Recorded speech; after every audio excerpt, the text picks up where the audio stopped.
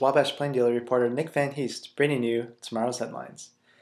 Tomorrow's headlines is basically a sneak peek at what's going to be in the print edition of our paper tomorrow. You can also access our articles online at www.wabashplaindealer.com. Links to our online articles can be found on our Facebook and Twitter pages. The first front page article in tomorrow's Plain Dealer is one I wrote about the 2014 primary election, which will be held on May 6th. Although the election is a few months away, filing dates for interested candidates began this morning. As of our deadline today, 6 candidates had filed to seek election in 2014. One of these candidates was Sheriff Bob Land, who I spoke with about some of his accomplishments he was able to do during his past term, and about some of the goals he hopes to accomplish if he is reelected. Next article in tomorrow's front page comes from reporter Eric Seaman, and it's kind of a weather update. In his article, he writes that county commissioners have lowered travel advisory to a watch, but the roads are still very slick and dangerous. He spoke with Wabash City Street Superintendent Scott Richardson, who said things are definitely improving.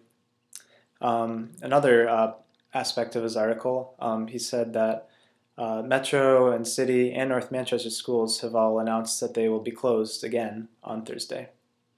As a sidebar to Eric's article is one from managing editor Joe Slation, with some more businesses and organizations around town that are closed and meetings rescheduled.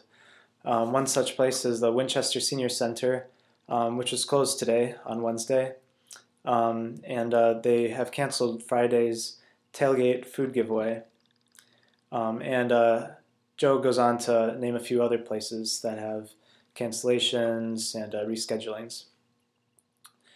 Our fourth front page article is another one by reporter Eric Seaman.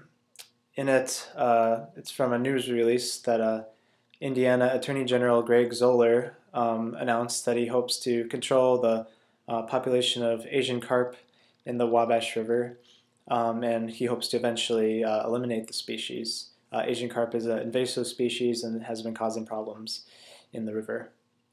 Our first story on our sports section in tomorrow's Plain Dealer comes from sports reporter Justin Shockey.